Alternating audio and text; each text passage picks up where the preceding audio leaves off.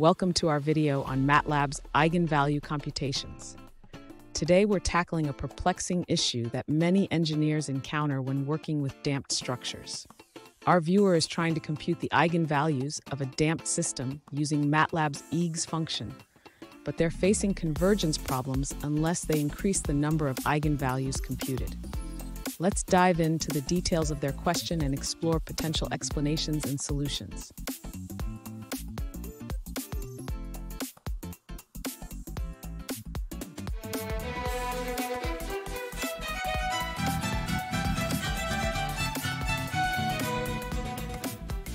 Welcome back to another technical video. Today we're going to be going through your question, answering it, and hopefully finding that solution. Guys, remember to stay just a little bit crazy like me, and hopefully you get to that resolution. Now, let's continue on. Let's begin by understanding the issue you're facing with Matlab's eigs function. You're trying to compute the eigenvalues of a damped structure using a generalized eigenvalue problem.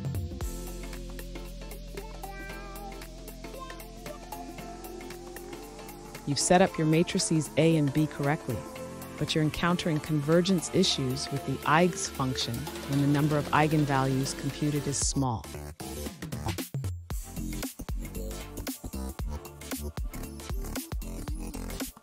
Interestingly, you've noticed that increasing the number of eigenvalues computed allows more eigenvalues to converge.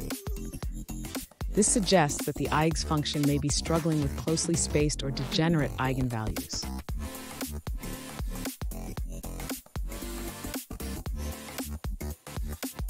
To address this issue, consider using a shift and invert strategy or increasing the number of Lanczos vectors. This can help improve convergence for closely spaced eigenvalues without drastically increasing K.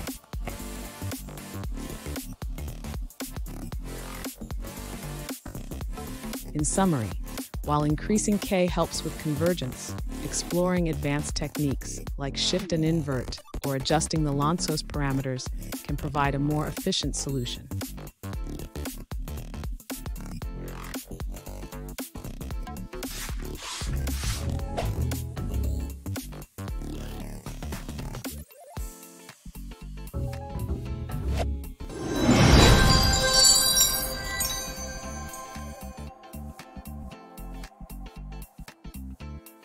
Let's now look at a user-suggested answer.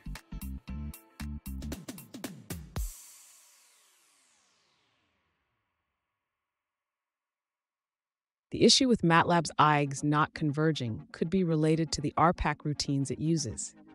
These routines rely on iterative methods to find eigenvalues, and if the maximum iterations are reached without convergence, you'll see nans.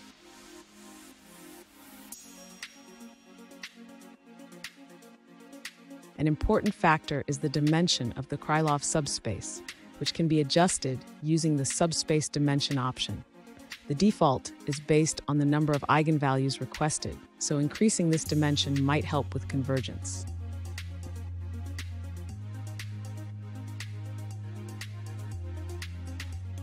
To improve convergence, consider relaxing the tolerance level or increasing the subspace dimension while keeping the number of eigenvalues constant.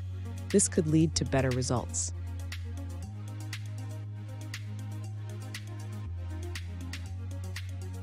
And that's it. I hope this video has helped you get through to that resolution that you're looking for. If it did, please hit subscribe. And until next time you need technical help, I hope you have a good one. Cheers. Cheers.